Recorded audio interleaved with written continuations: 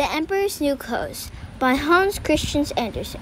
Many years ago, there lived an emperor who was very fond of fine new clothes. He spent large amounts of money to always be dressed well. He did not care about soldiers, and theater did not amuse him. The only thing that he took interest in was parades through the town showing off his new suit of clothes. He had a coat for every hour of the day. One day, there came to his town a swindler. She made people believe she was a weaver and declared she could manufacture the finest clothes to be imagined. Must make these weaver. Tell her what. Yes, Your Royal Highness. The cloth I weave is so extraordinary and fine that only the people who are most intelligent can see it. And it is invisible to any person who is truly dumb. You must have a suit of that cloth. The weaver began taking the emperor's measurements. The weaver began ordering bales of costal silk and gold thread. She said she needed it for her famous cloth. All day long, she sat in front of the loom pretending to weave. Of course, the loom was completely empty. Very interesting, my new suit. The emperor was excited to see his new suit, but he was also worried. He knew that he was the cleverest man in land, but what if he could not see the cloth? You go tell me the cloth.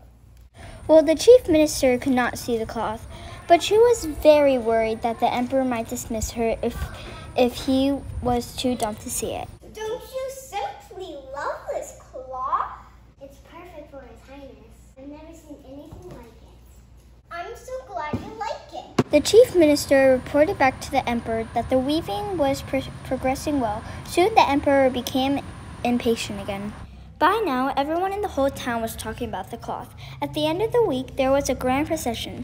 The emperor was to wear his new suit made of the precious cloth for all the town to see. The weaver was busy day and night, cutting thin air with scissors and sewing with imaginary thread. Soon she declared to be finished, and the emperor was invited to see his new suit. When he and his chief minister arrived, they were both very worried indeed. There! A suit fit for an emperor! Giraffe is really too good. I've never seen anything like it.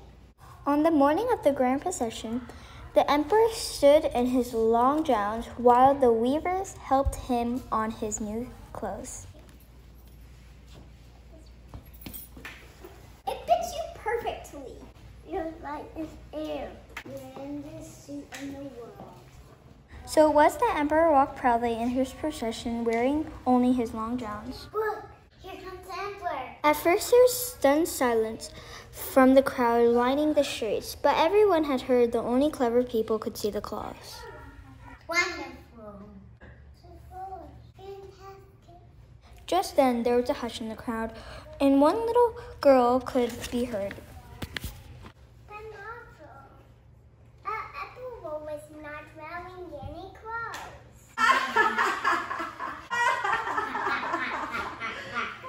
In the dreadful moment, the whole crowd realized it was true. They began to laugh.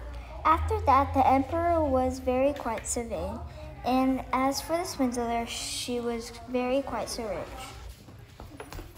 The Umbrella by Jan Brett. Our story begins with the young girl, Carlito, hiking away from her home. Hey, little Carlita, where are you going with that umbrella? Into the cloud forest, Mama, to see what I can see. I'll be spotting a jaguar and a monkey and most animals. Buena suerte, Carlita. Good luck. Carlito walks into the cloud forest. How sad it is. The only sound is the drip, drip, drip of drops falling from the tall trees. There's not so much as a tiny tree frog down here. I wonder where all the animals are. I'll have to climb up for a better view. Carlito drops her umbrella and starts up the giant fig tree. Drip, drip, drip. A little puddle appears in the green umbrella. A tiny tree frog leaps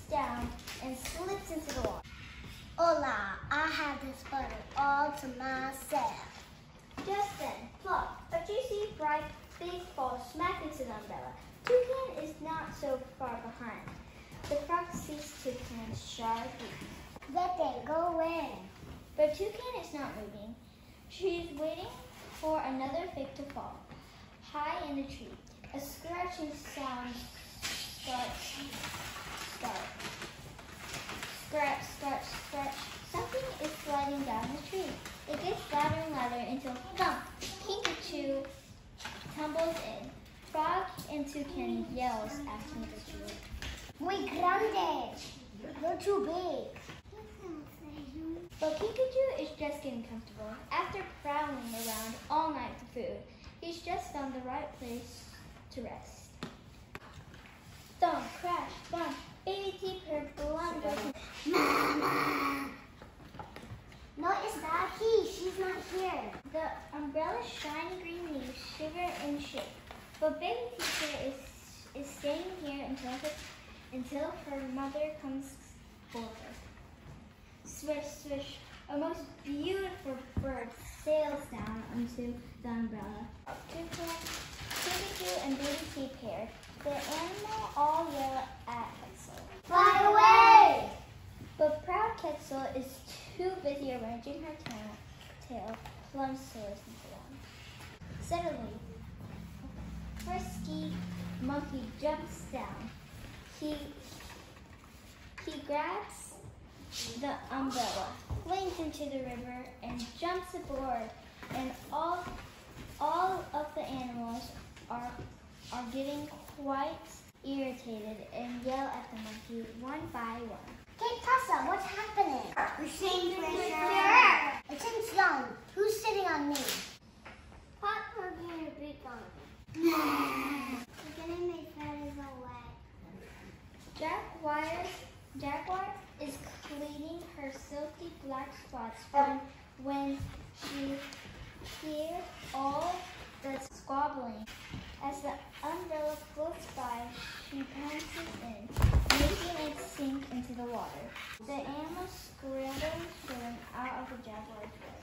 No problema. Yes. That's all Honeybird flashes by, smaller than small. She sees the big green umbrella. Just then, the place for Honeybird is to stop for a little rest. As he is about to land, they all start shouting. No room! Finding our place. We got here first. Stay away. Adios. That's good. But Honeybird lands Splash! The umbrella hovers over and everyone falls out. The jaguar, Quetzal, baby Toucan, the monkey, and the frog all clamber up. The bank as the umbrella tops to the surface and up in the giant fig tree. Carlito looks out over the sea of green. No animals today. I wonder where they all are. She climbs down, picks up her umbrella, and walks towards home. The sun shines through the umbrella, and Carlito sees the silhouette of the tiny tree frog. Hey, Froggy, try hitchhiking with me tomorrow and I'll show you a real adventure. I'm going back to the cloud forest to see all sorts of animals. I bet I'll see a jaguar too. Carlito drops her umbrella outside of her door. Drip, drip, drip. Water falls into the roof, and a little kettle appears in the umbrella. The frog slides into the water. Hola, I have this puddle all to myself. 3, 2, 1, action.